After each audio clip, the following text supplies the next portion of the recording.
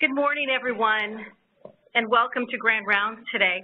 I know more people will be trickling in as they're probably rounding and whatnot on patients, but it really gives me great pleasure to introduce Dr. Uma Kotagal, our speaker and presenter for today. Dr. Uma Kotagal is not only a friend, a colleague, and a mentor, but just an outstanding clinician and world-class leader, and we're pleased to have her here today. She is currently the Executive Director for Cincinnati Children's Community Population Health Efforts, and in this role, Uma collaborates across teams looking at population health and improving the health of children in the greater Cincinnati region. She also serves as a broader role as a Senior Fellow at Cincinnati Children's Medical Center, and she consults on behalf and is an ambassador for Cincinnati Children's to other organizations, such as Children's National. She formerly served as the Senior Vice President for Quality, Safety, and Transformation, and was the Executive Director of the James M. Anderson Center for Health Systems at Cincinnati Children's Medical Center. And for those of you who know Cincinnati Children's, it really has singularly been Uma who has built that program and has created what we have nationally across this country around child health outcomes. So a little more about her background. She received her Master's of Science in Clinical Epidemiology and Clinical Effectiveness from the Harvard School of Public Health. She has served as a visiting scholar at the Center for Risk Analysis at Harvard School of Public Health and at Tufts New England Medical Center. She was born in Bombay, India. She received her undergraduate and medical degree from University of Bombay. She is a Senior Fellow in the Institute of Healthcare Improvement. She serves on the Board of Directors for the Ohio Children's Hospital Association. She chairs the Quality Improvement Committee at the Children's Hospital Association, where I have the privilege of working with Uma and have for many years. And she serves as a member of the Advisory Committee, had served as a member of the Advisory Committee at Toronto Patient Safety Center, and is an associate editor for BMG Quality and Safety. She is a member of the National Academy of Medicine. So on a personal note, I just have to say that there are a handful of people who come into your life as a friend, as a mentor, as a confidant. And Uma is one of those people to me personally. I've had the privilege of knowing her for over 20 years, working side by side on committees, and she is just really has done a fantastic job shaping our pediatric quality, safety, and healthcare systems in this country and internationally. So we are so pleased to have Uma here today. Thank you.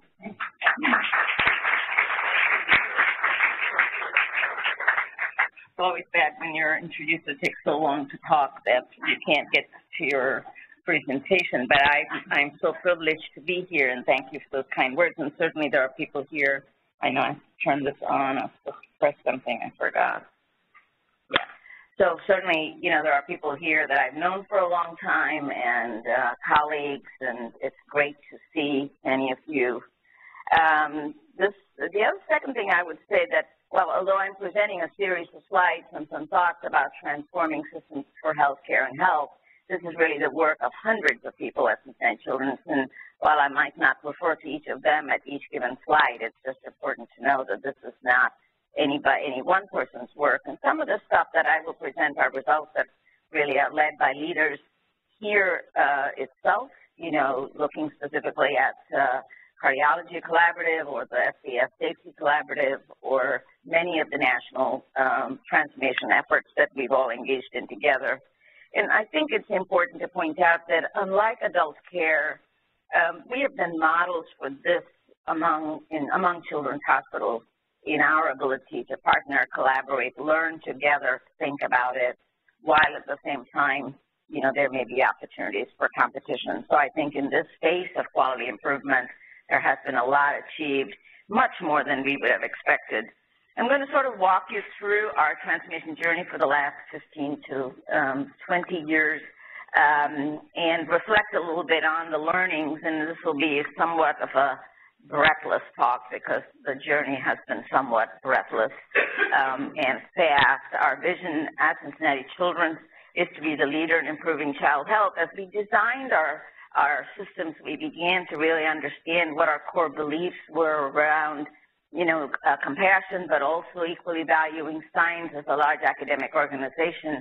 Part of the challenge in this journey was understanding how to get academic faculty to be engaged in this work so that this became a sustainable part of the organization. And then, as I'm doing here today and in general, believing that sharing and learning together and being transparent are important steps that one takes internally as well. We began our work very seriously in about 2001, 2002, when the Robert Wood Johnson Foundation wanted to sort of create Toyotas in healthcare. This came after the 1999 report called To Err is Human, and then the 2001 report that laid out the framework for what it would take to transform healthcare. And as many of you know, even now, 10, 15 years later, we're not quite where we thought, where the IOM thought we would be as they laid out the framework for how to think about this work. And certainly I think the continued reports on safety suggest that we have still a very long way to go in terms of delivery. So, radical ways, changing how we think, changing how the organization works. So right from the beginning, we were charged by the RWJ to really come up with transformational models. We worked with, a couple of organizations in Sweden, in Denmark, and in the UK, as well as 5 or 6 organizations across the country. We were the only children's hospital there, but we were selected across a very large group of people. The first thing we did was to say, where should we start? And I would tell you that in writing the application for the RWJ, there were very few division directors that wanted to work with us. So Maria Brito, who's my colleague in crime, and I would try to find a division director who would agree to consider setting up on this transformation journey. Bob Wilmot was the division director in pulmonary medicine. He's now at St. Louis. He was kind of the only guy that said yes. We had been working with him a little bit to look at experience in patients. So the first thing we had to do was to figure out where we fit. Where were we in cystic fibrosis? And we called the Cystic Fibrosis Foundation and asked them for the data. They usually sent us a binder every year. It was a paper binder. We looked through all the charts. You couldn't remember from page 43 to page 85 what the story was. But when we asked them to release the data and tell us who was best, they said they wouldn't be able to do that. So the terms of agreement of collecting the data was confidentiality, and therefore they would not release that information. It took us about a year to get the CF Foundation to transparently release the data. And it really took CF parents to have that conversation, and Don Berwick and Paul Bedalden were part of that conversation. And when they released the data, this is what we found. We found that we were kind of somewhere in the middle of the place, not quite where we had expected ourselves to be, since like most academic organizations, we think of ourselves as being considerably more fabulous than we really are. And so when we really looked at the data here, we were kind of middling, bottom third, not particularly impressive. And it took us another 6 to 8 months before we met with the best centers in the country that had the best outcomes and recognized that what we had been practicing was not particularly reliable with individual provider-based, and, in general felt that, well, we did the best we could, but clearly not there. Interestingly, this is Jerry O'Connor's slide that he presented several years later. The CF Foundation, after releasing it, and now, of course, if you go to the CF website, you can find all the centers. The data is very transparent. You know where you are in relation to the rest of the country. But this is where the country was in 1999. So the top right-hand box, which is the best nutritional and the best, lung function outcomes, really very small percent, 30% of people in the country with that. And then this was a video that...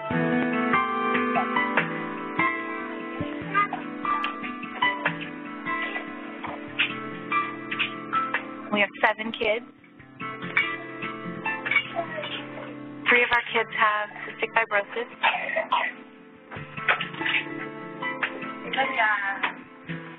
Cystic fibrosis, CF, is a progressive fatal disease that affects a child's lungs and pancreas and requires extensive home treatments. There is currently no cure. One of my sons takes the treatment once a day. He's breathing in some medication that goes into the lungs, loosens up the mucus. After that breathing treatment, he has CPT, which is physical therapy for the chest. We're kind of knocking on the walls of his lungs, loosening up the mucus so he can cough. I'll just do a little today because your tummy's kind of hurting. My daughter Tess is 3, and because of CF, she doesn't gain weight very well. Can you stand up so I can see it better? As a last resort, the doctor suggested putting in a G-tube. So at breakfast, lunch, and dinner, after she eats, we give her about 90 cc's of this high-calorie formula. Okay. We've got to get some weight on her. We don't want to pressure her too much, but there is that in the back of my mind. She's got to eat, she's got to eat, she's got to eat.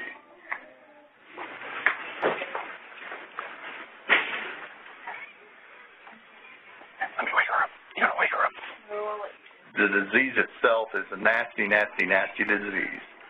People come up and say, hey, Jim, how are the kids doing? And I usually say, every breath they take is killing them. Many children with CF must be hospitalized every few months for more intensive treatments. Parents depend on the healthcare system to provide the same quality of care their children receive at home. Is she off a little bit? Is she off her schedule a little bit? Yeah, because pharmacy didn't get her brain go up here. Yeah. Oh, that was so typical. This morning, when I came in, I asked to make sure that she got the right medication, and she didn't. Okay, has she been running high sugars later in the day? Because I haven't seen that she has. No. Just at breakfast? Breakfast and dinner. Okay. I want to look at the chart to make sure it's right, so it doesn't happen again. Thanks.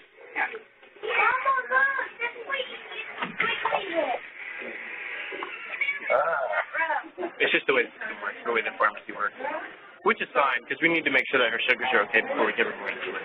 Right. Right. So I think it's a good system. So what we've been doing is... It didn't work this morning. She did not get her clear. Right. Okay. I'm not blaming the doctor. I'm not blaming the nurse. It's just the way the system's set up.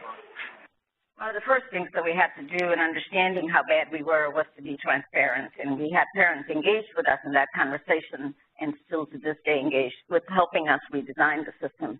After we worked on this, going back now to 2008, we found that we were able to, through paying attention to the best behaviors, through reliably applying the best processes, move up in terms of where we were in terms of outcomes.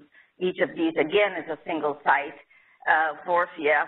But more interestingly, by 2006, 2008, now in 2010, the percent of centers across the country, each of these dots represent a single center, had moved up. So now from 28%, 61% of the centers were in that top right-hand box. No new drugs, no new disease, no new treatments, no new therapies, just simply applying what we knew reliably. The CF Foundation is now launching a learning network with the Anderson Center and with centers across the country, which will start fairly soon to begin to see where we could go next in terms of thinking about this work. So this gave us sort of both a chance to understand what the issues were and a chance to understand how hard it was going to be to change outcomes and transform systems of care. And so we were not naive about it, but nonetheless also quite charged up as we worked with parents and families to think about that. And this is their data now looking at changes in survival for cystic fibrosis, again, without new discoveries. Now, of course, there are several new discoveries that have come around in the last 5 years, so having reliable systems where they could be applied is really important.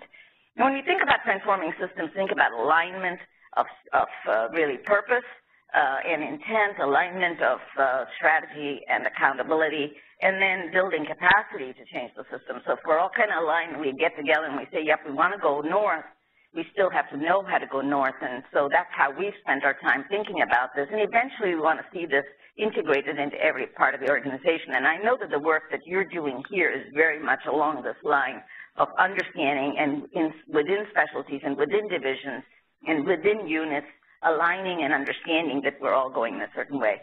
One of the first things that we did, and it always surprises me to this day that until we did this work, most organizations didn't tell you what they were accountable for. So I don't think I ever saw a health system that said, oh yeah, these are our goals.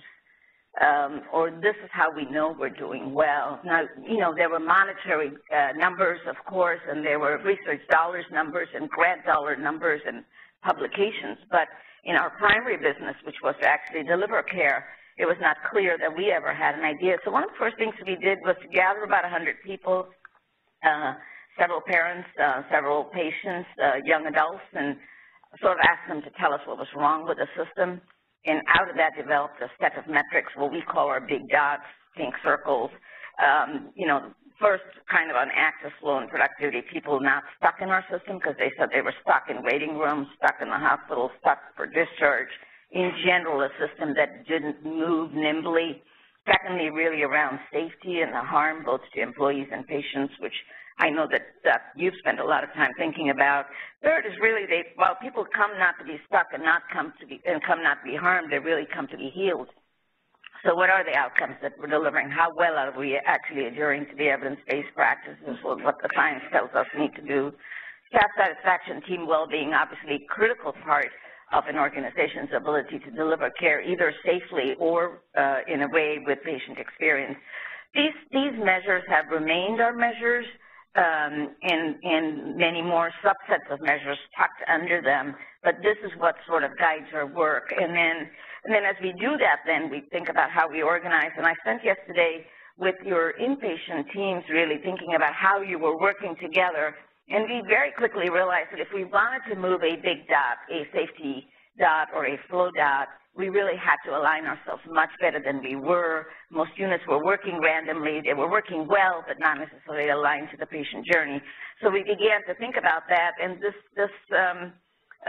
sort of CSI, a new clinical structure, a temporary structure that we designed and developed with system-wide goals and then cascaded down to individual microsystems. By microsystem, I mean a group of people taking care of a population of patients. It could be a clinic, it could be an inpatient unit, and then where possible to individual performance. So we designed this new system in order to be able to build our integration of creating these site of care teams that I think you're doing right now, if I'm not mistaken, and you know, so that these are our mesosystems. Under these are lots of microsystems, so maybe 25 to 30 inpatient units, you know, a bulk of outpatient clinics and so on that I know Denise and others are kind of accountable for, a peri-op team that sees an enormous amount of caseload and how is it safe and how does it work and how effectively can it work, ED, home health, and then a mental health team, which we added on because of really a very significant challenge in this space and how do we integrate that care together. They report into a clinical system improvement integrating team, which is composed of faculty, nursing allied services, and administrative and community leadership responsible for acting on these system level measures I showed you, and then a board leadership team and a board committee to which we reported.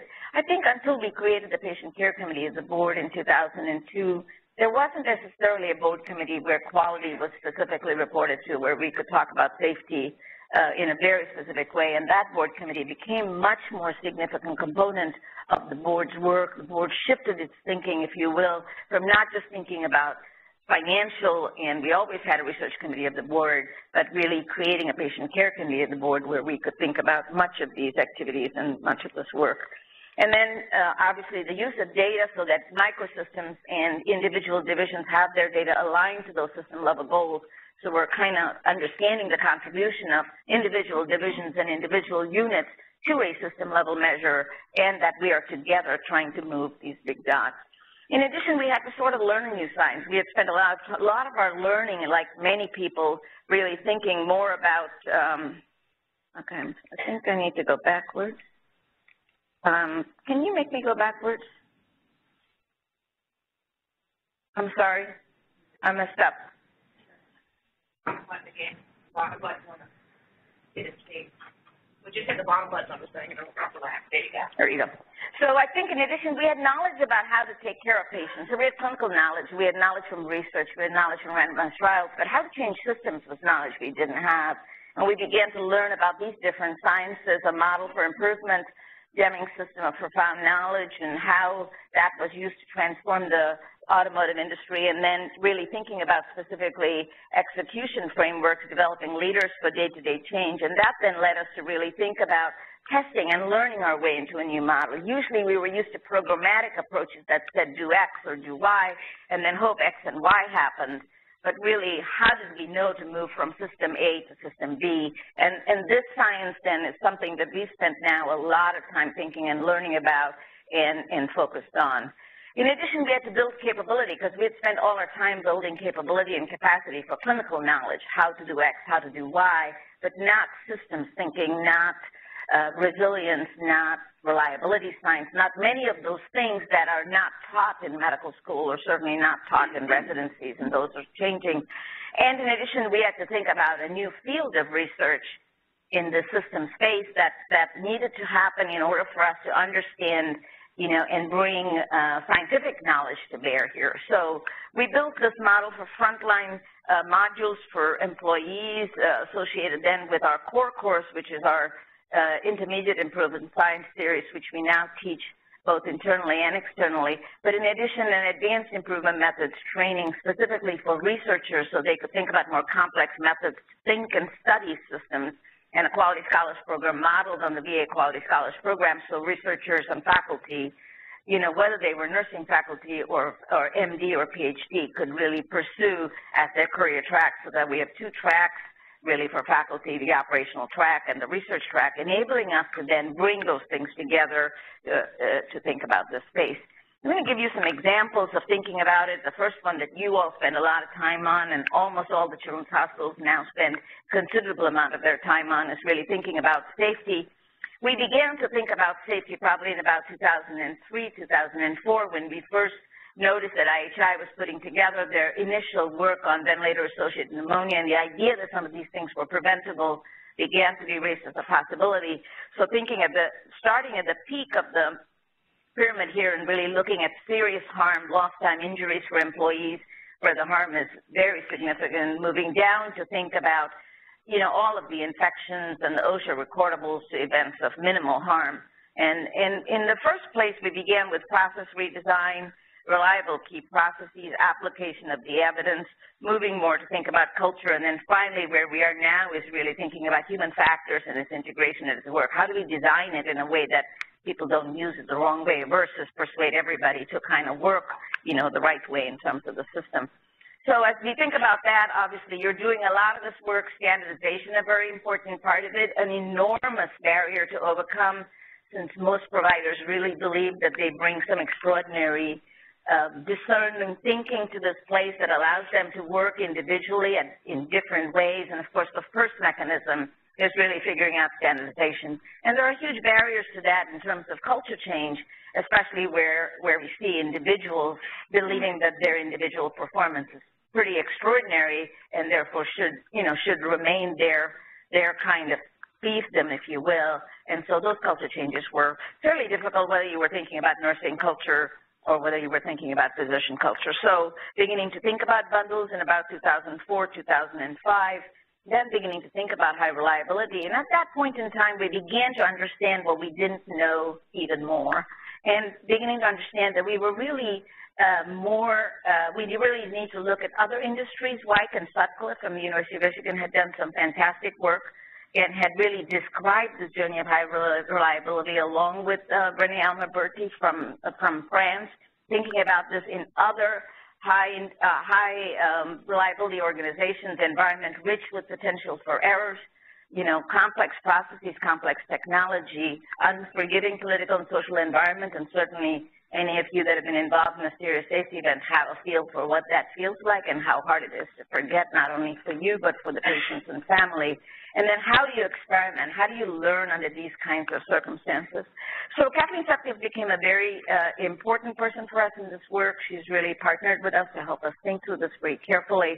And then understanding these characteristics in high reliability organizations where little things, people pay attention to little things, where the expertise is on the front line, not in the senior suite, where there's a commitment to resilience, where transparency is important, where speaking up is encouraged, not discouraged. So if you bring bad news, somebody welcomes you and says, hey, I'm glad that you spoke up, tell me more about it. And then preventing errors and detecting latent weaknesses in the system so that the Swiss cheese model of the error doesn't line up to harm the patient. So all of this work coming out of nuclear industry, out of aircraft carriers, and we've spent some time with some of these people understanding how they work, what was the science behind it, and how do we think about applying it. So, flattening the hierarchy was important, the use of huddles, situational awareness, knowing what was happening, being able to predict what was going to happen and mitigating it instead of sort of being surprised every day that something happened, knowing the circumstances, building models, and I think, we partnered with you in some of this work and thinking about it. So our first recognition of this was, I think, maybe when the Australian folks began to say that codes were preventable, and that was probably in the early 2005, and we began to ask the question, could we avoid codes? And generally thinking about moving upstream to think about medical emergency teams, starting to think about really the pediatric early warning score, which I saw on your boards yesterday, and then really systematic identification and mitigation. So could we predict on admission who was likely to do that, or in 4-hour increments could we begin to say who might do that, and then the situational awareness models that come out of the military that we began to apply. So really here thinking about testing, really thinking about, predicting, and now I think working with you specifically, with Rahul and others, thinking specifically about data that allows us to predict who's going to deteriorate in the system, and we have some early models that are emerging from our work that we're testing at this point in time. Developing a high reliability culture was a whole different problem. It was really about, microsystem leadership and people working together and developing mindfulness, harm owned by the front line. As we do that, then we begin to also understand what causes deterioration, and this is an example of what we call a stress microsystem. So while we may know that bundle needs to be done, while we might know it needs to happen, while we have a pretty good idea of what needs to happen, we're not as confident that it happens all the time, because the folks in the microsystem are not working every day in the same way. They come in today, the system looks different, they've got 2 really sick patients, they got somebody coming back from the operating room. Can they pay attention to that bundle compliance? And so we've begun to really, on a shift-by-shift basis, begin to look at encourage the nurses to comment on the nature of this microsystem, what does it feel like, and therefore what mitigation is necessary, and then really thinking about what mitigation strategies can be used for qualitative data, not just for quantitative data, so not just hours per patient day or staffing models, but literally how am I feeling on the shift, and therefore I'm not able to do my work, and having the managers pay attention to that in order to be able to mitigate it. So really moving to a more and more proactive system to try to prevent harm.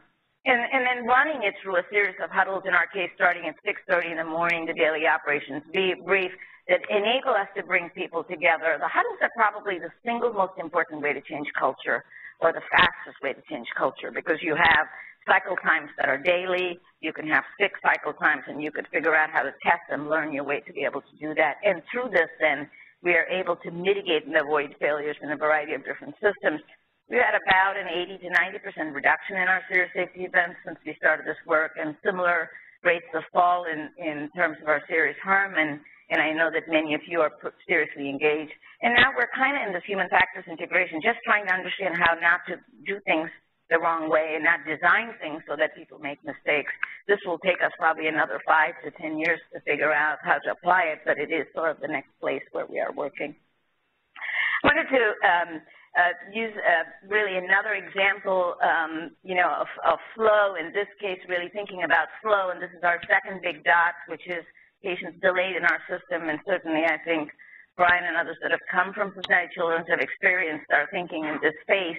Of course, it's a real challenge, patients, and our purpose here is really to have the patient in the right bed, with the right nursing staff, with the right expertise, with the right support, so that we don't have patients who are in beds where that expertise maybe not quite as optimal as it happens, and then to control variability and ultimately to manage our operations kind of in that way.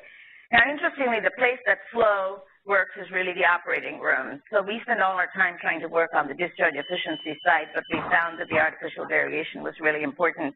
And so the first step was really in the operating room. So on the left, you see an old pattern of how operating rooms were managed, where you might schedule the patients, but then you add in these patients all the time.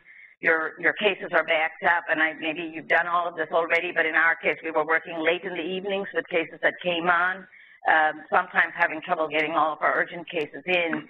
And by really running much more better complex models and analytics, we're able to really say, what is our predictive need, what is our actual need, and how do we manage it? So on the right, you'll see that we systematically then say, scheduled cases, add on, and work in, and we run our models so we know what these look like and what happens. When you do that then, you have to classify the patients to get agreement among the surgeons about the different categories. This is a 30-minute case, this is a 4-hour case, and that, as you can imagine, is not easy to do. But what the surgeon gets in return, what the operating room and anesthesiologist gets in return, is an operating room that runs according to prediction, and patients know when their cases are going to be started, when they're finished, and what happens. And once you do that, you can begin to see the variation reduced, but then you can also see the ICU outflow smoothing happening as the next case.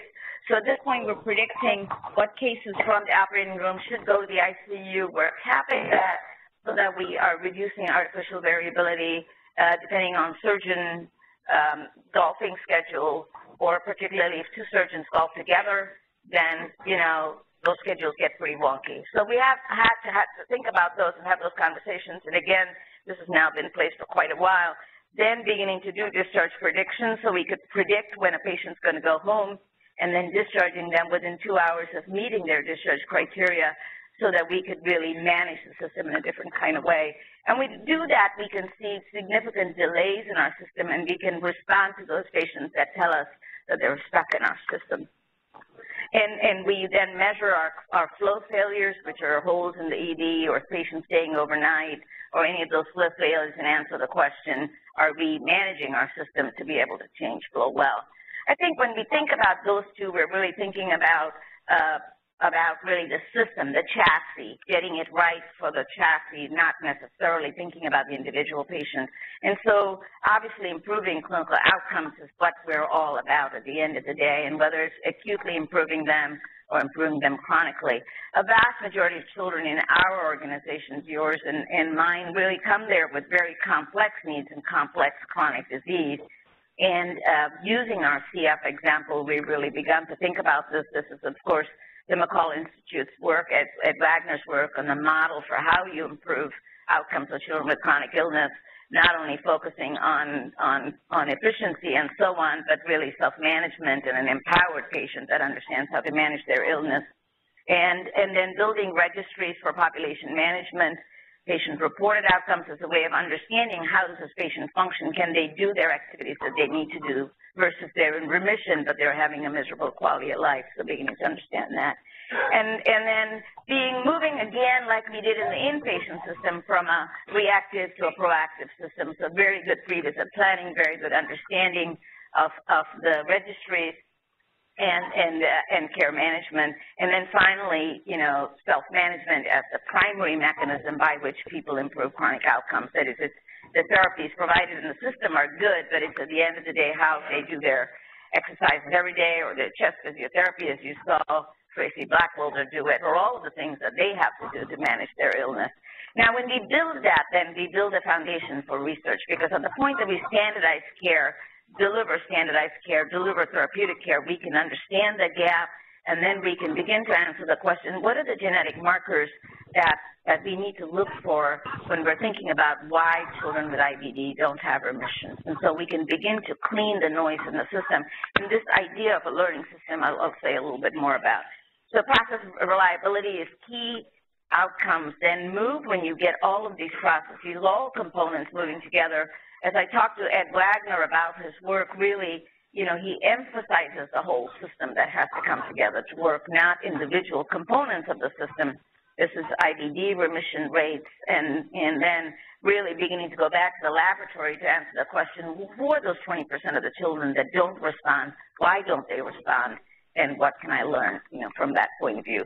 So we have a large number of teams beginning to look at disease states, and we have a large number of teams now using the McCall model to really improve outcomes in chronic disease.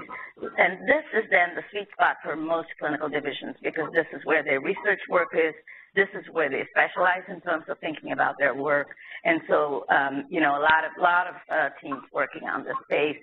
With, I think, modest improvement as we do the work. The movement of outcomes in chronic disease takes much longer. than in the acute care space because of the importance of self-management and really engaging the whole family in this work. And we are just in the process of adding more teams to our Wave 1 and Wave 2 teams to begin to think about that. I think an important area that we focused on when we think about this work is inside the hospital, but then really thinking about scale. One of the biggest challenges in improvement, whether you're thinking about the community or whether you're thinking about children on whole, is there are lots of small experiments being run, but there's not sufficient scale. So everybody can point to a clinic or a small population, but how do we actually solve the problem for the country? The Learning Health System that the Institute of Medicine came together, that was a model that we used for this work, really from a transformational grant from the NIH, really trying to understand how we could transform outcomes for children with chronic illness. So the patients and providers come together to do the work. The discovery is a natural outgrowth of the care of the patient. And then all of this happens kind of in real time. So a focus on outcomes, building community, effective use of technology and learning systems. This is work led by Peter Margolis and Michael Stead from Cincinnati, along with colleagues, and there are several in this room, that are working in these models of learning networks and really thinking about these learning systems. And we spend a lot of time with folks from the MIT Media Lab trying to understand how collective work happens together, what does co-production look like. This is the work of Elna Oldström from Sweden that really builds this understanding of what causes people to cooperate together. And so we've really gone to many other sciences to understand how this comes together. So the model then is patients and families and clinicians coming together in a point-of-care learning system, learning engine, standardizing the care processes, registry building, measuring standard outcomes, and then building comparative effectiveness research. And I'll give you an example. And here we begin to think about human-centered design. So the work that Procter & Gamble does as they design their products, how do we bring that design to work in our environment? And what kinds of personas are there and what kinds of people are there that we're designing these systems for? And really this is very deep work on understanding how people behave and how they work. Then we frame the issue, build the empathy to the people, identify the prototypes that we have to build, and then think about what to scale. So this now moves us into a different kind of science, if you will, again, in thinking about it, much more social science, more psychology, and more ways of thinking about it. And in this space, then, we're really thinking about if we open the possibility that people could work together. I think I just flashed it twice, is what I was told. We can begin to think about ways in which we could produce not individually, but produce together through the generosity of people working together. So the Wikipedia model is a model in this regard. And so the learning networks are now built on bringing the science from the biology to then the science really about how people work in systems and think about systems. So this is then the Improved Care Now model. Data is collected at the encounter. The data is now abstracted. Now Cerner and EPIC are working together in this space. The data entry is streamlined. The data is available as a visit. The pre-visit planning is done in an effective way so you know among the patients coming in that day what's happening to those patients. The data collection is relatively standardized. The population management reports are presented to you as a group so you have an idea of how you're managing your populations, and I think you do this here for the inflammatory bowel disease work. And then you're building a community really so that people are participating together. So patients are producing their health with you versus you're doing something, to them. And I'll skip through some of these slides, but this is Wallace Crandall's, Margolis and Coletti's presentation that they just did, really looking at where the remission rates are now, our numbers are now about the 80–85%, and we can begin to answer the question for the kids that are not doing well across the country and beginning to understand that. Similar sorts of models applied for other networks. I'm going to skip this video in the interest of time. But these networks allow you to do factorial design. So I could answer the question, which of these things makes a difference? Pre-visit planning, population management, or self-management support. Site A chooses to do all three. I can now answer the question, which is more important? And how do I kind of think about it? So big numbers, large centers, a lot of work together to do, now I could move outcomes faster than I in an individual site doing that. And I think NPC-QIC, which is statin reductions in cardiac mortality and hypoplastic left heart and weight gain, I think unprecedented work that would not be possible for a single site to really think about. But more importantly, the work is done the research is done as part of the work, and therefore really kind of important to do. The ability to really think about this engages everybody, and I think is an important piece of work.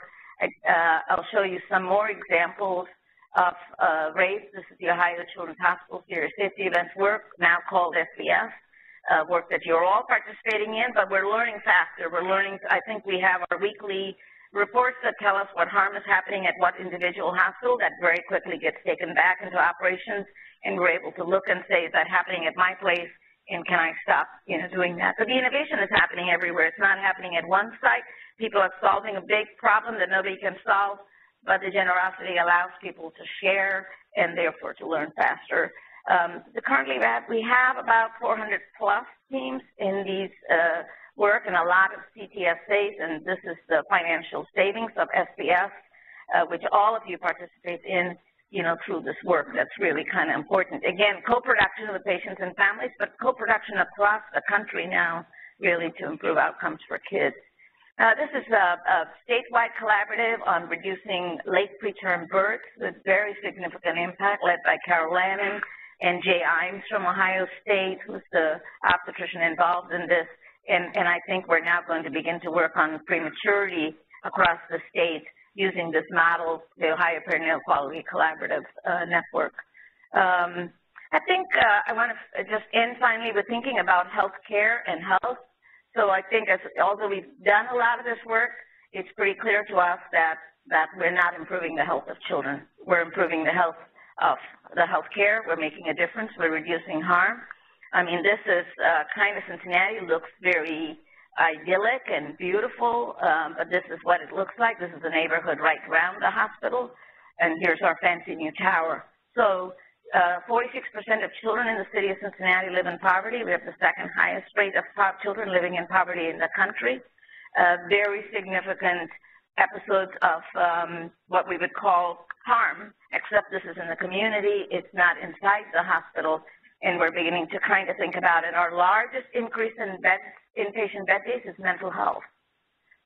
This comes from years and years of challenges and neglect. We know how to prevent it. There are some very good recommendations from the Institute of Medicine, and there's a forum that I work on that has a pretty good idea of how to work upstream to do that. But we've not really thought about that at all. We've begun to look at hotspots to understand what is happening in these hotspots. This is mapping asthma admissions by neighborhood. There are very huge differences in neighborhoods. I'm sure you see the same thing here based upon where you live.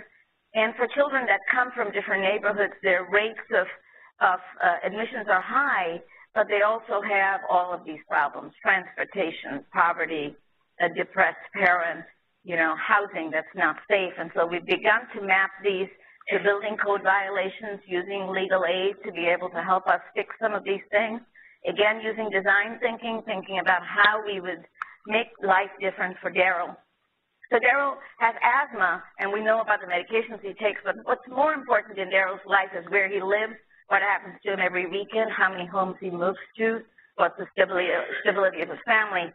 So if we design care for Daryl simply by giving him his prescription when he goes home, which he doesn't often fill, and comes back 2 weeks later, we'd have to think about something differently. So we began to think about this work some time ago and began to sort of partner with the community in understanding it. You can see where the asthma admissions are in relation to kind of the hotspots. These are all building violations where we found that landlords were really, evicting if people raised issues about these building violations. And so here's a notice, saying we're going to evict you, no air conditioners allowed.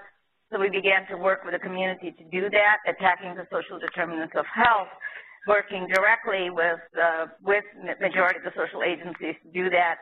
Now, these collaborations, you'll see some look really strong, some look really weak, and as we're working in the space, we find that these collaborations there are huge gaps in these collaborations. So each individual agency works on a problem, but the children and family experience multiple problems. And so this has been the kind of the impetus for us to really think about this very, very carefully with schools, with neighborhoods, with agencies in the neighborhood, with community health workers, you know, in our background in Avondale and, you know, elsewhere. And as we do this work, we found that we had to really think about asthma very differently if we wanted to reduce asthma admissions in the community with much more home-based care, much more work, and I think you're doing the same thing. And we've now similarly applied this work to prematurity and are starting to see some early signals of reduction in prematurity using a place-based model, which basically says that I have to work in the neighborhood with the assets in the neighborhood, getting that neighborhood to work together versus maybe at a very macro level. This has taken us some time to figure out.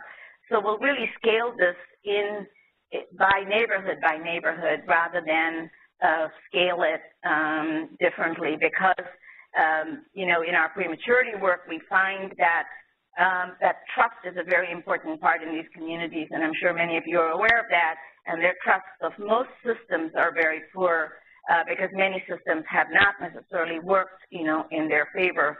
And so how do we deliver perfect clinical, OB clinical care? How do we find the people early that are pregnant and have a warm and good handoff to the obstetrician or to the nurse midwife? How does the community worker visit the family in their home and connect to the person? And so this is kind of our model that we've been testing for reduction of prematurity with two big hospitals, University and the Good Samaritan Hospital, where most of the delivery happens. And our goal is to find all of the mothers by 15 weeks in the community and to refer them to a case manager that is place-based so that if you're from zip code 45229, which is our zip code, that there is somebody that's looking for you, is there, and is a warm welcome, not sort of you're sitting in a chair somewhere and nobody knows who you are and nobody's cared for you. And with this work, we're finding some early opportunities. This is a days between chart where we've gone up to, you know, over 300 days, over a year without a prematurity in that neighborhood where before we would see them almost every you know, maybe 12 to 18 a year, and are finding some important changes happening. And so we're very excited about this moving from healthcare to health. And I know that this will take us a lot of work, and especially putting children first, which I think is the biggest challenge for us to think about. We just launched our network this month, this week, in fact, and we will be looking at 66,000 children in the city of Cincinnati with some pretty ambitious aims, taking what we've learned from improvement science now from the hospital, you know, to the community. So it does take a lot of important and consistent messages and constancy of purpose to transform systems, but it also is not something that you do light of heart. It does sort of rouse all kinds of emotions when you try to change people and how they think. But I think keeping the patient in the middle, keeping the child in the middle, and thinking about outcomes are a really good way to get started. So stop there and take any questions that you may have.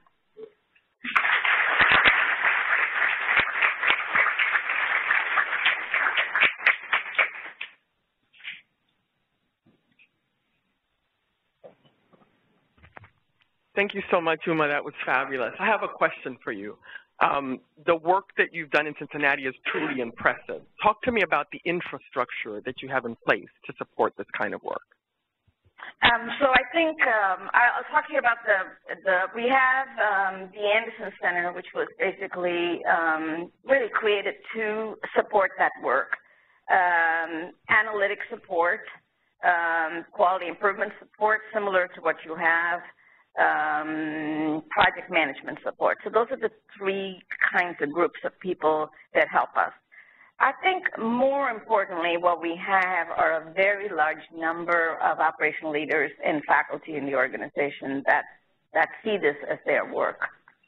So this track we built when Evie Alessandrini came from CHOP, we really built right away kind of a model for how faculty would be engaged in this work, what the promotion track looked like for faculty who are doing improvement, so on the operational track, and for faculty doing research. So that was important.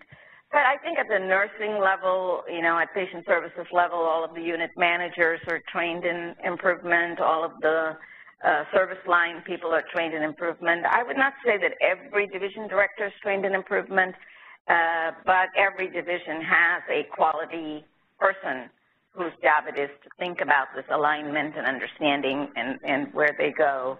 And we created something called the Advanced Improvement Leadership System, a mechanism to get academic divisions to be considering this part of their work. So that, I think, is the infrastructure. Certainly, the analytics are very important. I think because people are in production that are also doing improvement, you know, meaning they're delivering care, but they're also doing improvement, some hassle reduction is pretty significant. You know, you've really got to pay attention to the fact that if they have an hour that day that someone's helping them. And so that's where the quality improvement consultants and the project managers come in so that they can really extend that work.